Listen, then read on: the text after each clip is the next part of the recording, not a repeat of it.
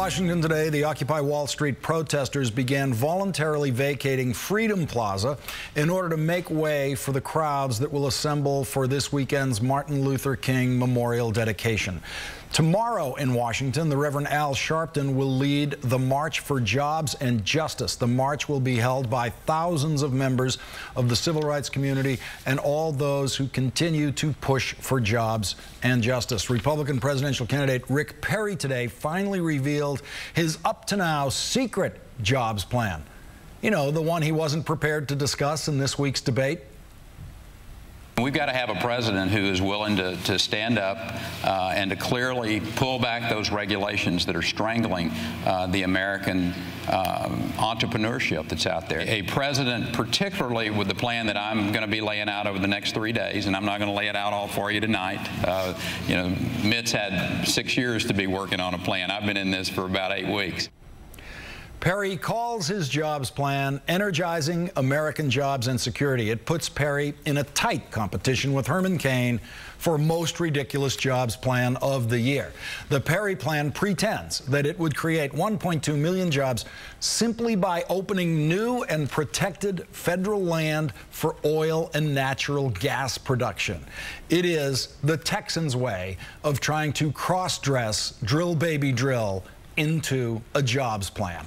Governor Perry and his wife are now double-teaming Herman Cain on the 999 plan. When I hear 999, I want to call 911 because it will raise the taxes. I think that's pretty close to hitting the spot. Joining me now is the Reverend Al Sharpton, host of MSNBC's Politics Nation. Thanks for joining me tonight, Al. Thank you, Lawrence. So you're marching for jobs tomorrow. I don't know. You might want to just relax because Rick Perry just said all we have to do is open up federal lands and drill some more, and we're going to have you know, more than 1 million jobs for all those people out there who need jobs. Well, you know, if I wasn't going to march tomorrow after hearing of Mr. Perry's Texas oil plan and Mr. Cain's 999, I'm ready to march even further than we had planned. I mean, it is absolutely incredible to me. We had originally planned, National Action Network and the labor unions and Urban League, to do this march in August when the King Memorial was going to be dedicated. We moved it to tomorrow, the day before.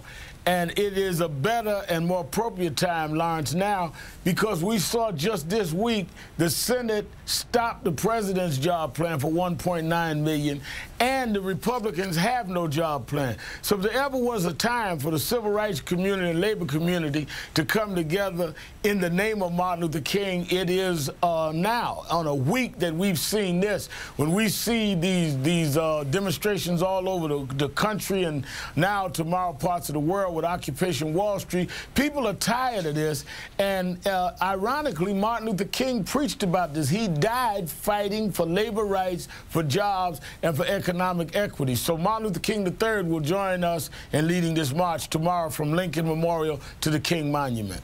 Al, I have to get your reaction to what happened in New York City this morning on the Occupy Wall Street demonstration. There was that showdown that was coming. It seemed very threatening as of this time last night that something really terrible could have happened this morning. No one has more experience in street demonstrations in New York City than you do. Were you surprised by this thing being diffused at the last minute? I was, but I was glad. One, because I think I was there Monday down at the park. I spent most of the day there, did my syndicated radio show from there. And these are very sincere and passionate people, young and old, and I think that what they're raising is important. And I was afraid that if there was a confrontation, they having the righteous indignation of a just cause, being confronted by, if you just had one policeman that would overreact, it could cause a problem. I was glad to see, for whatever reasons, it not go to that. I hope it will not go to that. Because first of all, let's be real clear. The real object down at Wall Street is not cleaning up a park. is cleaning up Wall Street. It's cleaning up policies that have made 1% of this country control 40%. They're trying to clean up the wrong thing. They need to, as Michael Moore just said on your show, be perk walking the people that have polluted and poisoned the economic order in this country. So you're talking about picking up some cots and some papers in one park while you're allowing people to break this economy. I think that the wrong sanitation is being emphasized down there. Al, I have to say, I think that the Republican campaign of all of the candidates, their approach to jobs so far has been extremely helpful to President Obama's re-election campaign. You have Rick Perry saying today that creating jobs is as simple as changing presidents. He just, he reduces it to just that, when this president is the only one who's come out with an actual jobs bill, fully specified, fully paid for, trying to get it to a vote in the United States Senate, being denied by Republicans getting it to a vote in the Senate, being denied so far by Republicans getting it to a vote, even just to a vote in the House of Representatives. It seems to me that as the Republicans continue to do absolutely nothing, the president, the only one out there in our politics pushing a real jobs plan, that is as good a dynamic as the president could ask for in re-election terms. Bad for the country, bad for policy. But in re-election terms, the president seems to have the real advantage here. No, there's no question about it. It's the old put a clean glass next to a dirty glass.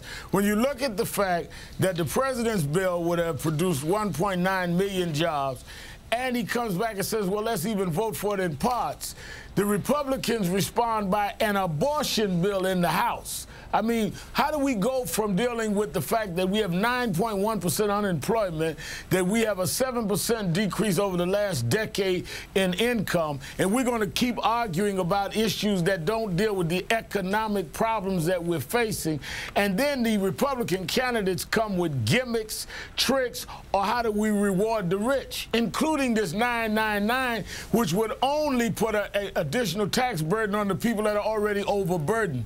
So in that political landscape, the president clearly is the one ahead in terms of having a plan. Who are the losers are the American people, because in the name of partisan politics, they're blocking the president and they have no plan of their own. There's not competing plans. There's a plan versus no plan. In that light, the people must speak, which is why Occupy Wall Street is right, which is why the March Tomorrow is right. We're going to be announcing 25 cities we're moving in after tomorrow simultaneously. Tomorrow is the beginning, not the end, of the civil rights and labor community fighting back. Reverend Al Sharpton, thanks for joining me tonight, and thanks for previewing this important upcoming weekend in Washington. Well, I know how to have the last word before March. You just got it. Thank you very much, Al. Thank you, Larry.